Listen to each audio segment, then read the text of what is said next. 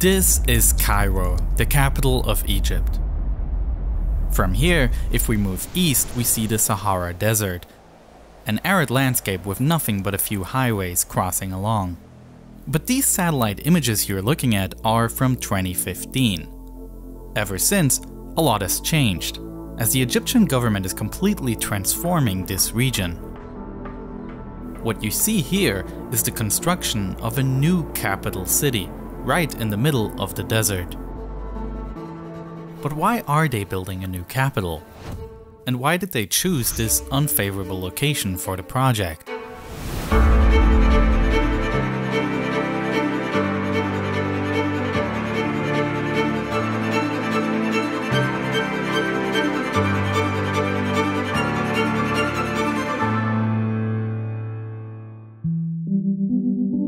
You have probably seen these traffic maps that Google displays for its navigation service, where green roads means little to no traffic and red indicates strong congestion. This is how Cairo looks like on those maps in the morning. Traffic has become a real problem, just as the city's growth in general represents a massive political challenge.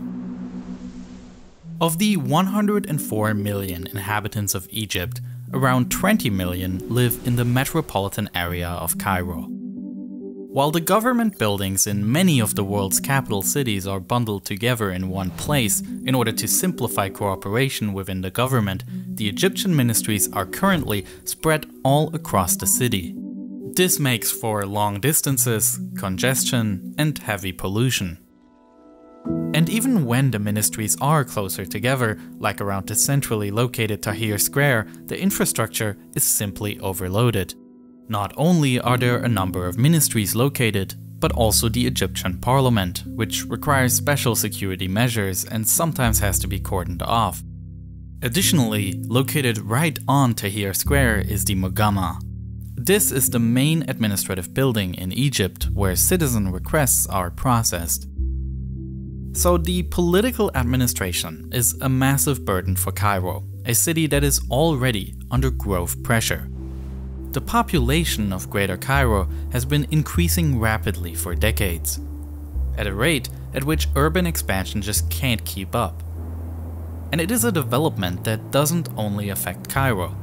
In fact, the population of the entire country is growing at a rate that is higher than the growth of the world population. And the Egyptian government considers this a key threat to the country's prosperity. As far as housing is concerned, most of Egypt is dominated by the Sahara Desert, which is sparsely populated.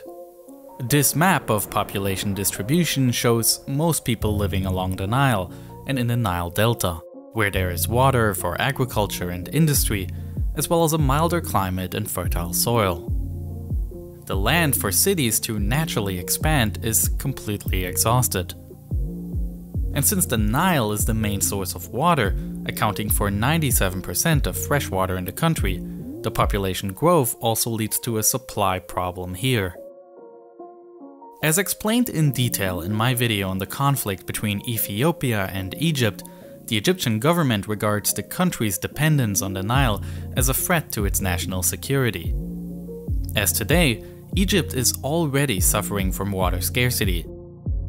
Since the Egyptian government is facing these massive challenges with population growth, it is therefore trying to buy time and has initiated a campaign under the motto "2 is enough", discouraging people from having more than 2 children, as well as making contraceptives more widely available and affordable. But even if politically unwanted, the reality of population growth demands answers. With only one option left, unfavorable as it is, Egypt saw itself forced to build new cities in the desert. Since the 1970s, massive new development projects have been set up around Cairo with the aim of reducing the strain on the capital city. In 1977, construction began on the 10th of Ramadan city. In 1979, on the opposite side of Cairo, the 6th of October city was built. Adjacent to it, in 1995, the Sheikh Zayed city. As well as in the east, the cities of Ubur, El-Sharuk, Badr, and Medinati, as well as the largest such project to date, New Cairo, which construction began in the year 2000. These cities are not suburbs in the traditional sense, because the intention was not only to relieve Cairo of housing requirements, but rather to establish new separate metropolitan areas with their own local economy. In addition to large industrial complexes, these newer cities also host many internationally oriented schools and universities. The Greater Cairo area is growing at an enormous pace, and it seems that every new project exceeds the previously developed cities both in size and in ambition. Yet still, the project currently under development can hardly be surpassed in terms of ambition, as the government is now creating a completely new capital east of Cairo and New Cairo. Let's take a look at the plans for this city in detail. First of all, as a new capital, this administrative area was established, which will house all different ministries of the Egyptian government. These will move from their current spread out locations in Cairo to these ministry buildings, which extend opposite one another along one central axis. Centrally located is the cabinet building, in which the various government ministers can meet to coordinate their work. At one end of the axis there is a circular development in which other national institutions are located, including the post office headquarters and the Egyptian Central Bank. On the other side of the axis is People's Square, which will include the largest flagpole in the world, as well as 2 open theaters. This square is anchored by a large arc building, the Unknown Soldier Monument, referencing pharaonic architecture and commemorating fallen soldiers. This People's Square will also likely be the setting for future military parades. On the other side of the square, there are 2 buildings for the 2 chambers of the Egyptian Parliament, the House of Representatives and the Senate. And north of this area is the Presidential Palace, the seat of the head of state of Egypt, which is also the most politically powerful position in the country. This new administrative center may seem straightforward. It resembles a formula that many planned capitals in the world follow, a large area full of grand city squares and wide avenues that demonstrate strength. And yet it is a layout that keeps the country's most important institutions relatively compact together. But where this Egyptian capital certainly stands out from other countries is with the sheer size of one ministry, the Egyptian Ministry of Defense.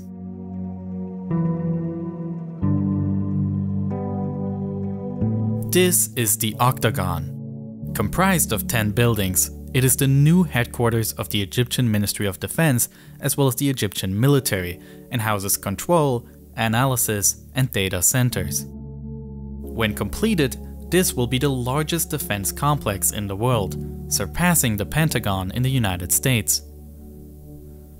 These buildings are part of an extended area with facilities for employees and military personnel. Apartment units, places of worship, hotels, schools, hospitals, and administrative services, all located in this circular defense district. In a way, this is a city within a city.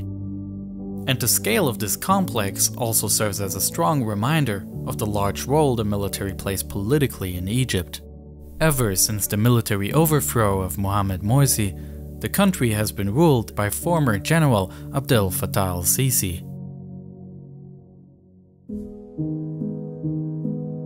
While these 2 areas are almost exclusively characterized by government buildings, the new capital is by no means intended to serve purely as an administrative center. Rather, the intention is for this city to become a new global center, with a strong economy and vibrant city life. For example, 2 ambitious sports centers are being built in the very north and south of the city. In Sports City, there are a number of outdoor fields, as well as a large indoor hall which has already served as the venue for the 2021 World Men's Handball Championship. The sports complex in the south of the city, the Egypt International Olympic City, is even bigger. 2 indoor stadiums, as well as Olympic complexes for tennis, squash, aquatics, equestrian, and a large national stadium with a capacity of 90,000 spectators is under construction. The Egyptian government has also publicly signaled interest in applying for hosting global sports events such as the Olympics, as well as the FIFA World Cup. Additionally, large places of worship were built in the new city, including 2 mosques in the east and west of the city, with the Al-Fatah Al-Alam now being the largest mosque in the country. Also, a Coptic Orthodox cathedral was built, the Cathedral of the Nativity of Christ, which also is the largest of such in the country. While Sunni Islam is by far the most widespread religion in Egypt, Coptic Orthodox Christians represent the second largest religious group. There are also a number of universities being built across the city, many of them international institutions, as well as the Knowledge City and Knowledge Hub areas, where several learning institutions are bundled together. In line with the country's Vision 2030 initiative, these universities also show that the intent is to create infrastructure that can drive innovation and boost the economy. And what would a capital city be without office and high-rise buildings? These are built in the Central Business District. Here, the construction of the iconic tower is underway, which, when completed, will be the tallest building in all of Africa. And it's just the beginning, because an even taller building is already being planned here, called Obelisko. This tower's design will directly reference the ancient Egyptian obelisk. If completed in 2030, this will be the tallest building in the world with a height of exactly 1 kilometer. For housing in the city, the master plan consists of 20 residential centers with distinct architectural styles. As visible on this satellite image, 6 of them are already largely completed. And through the entire length of the city, a park 6 times the size of New York's Central Park will meander. The Green River Park is intended to serve as a recreational area, providing shade and encouraging social activities. Along this park, an artificial river will be created, inspired directly by the Nile, which flows through the current capital, Cairo. Despite this direct homage, the new and the old capital of Egypt could hardly be more different. With large distances bridged by highways that connect these planned modern districts, the new capital differs from the historical, densely populated city of Cairo.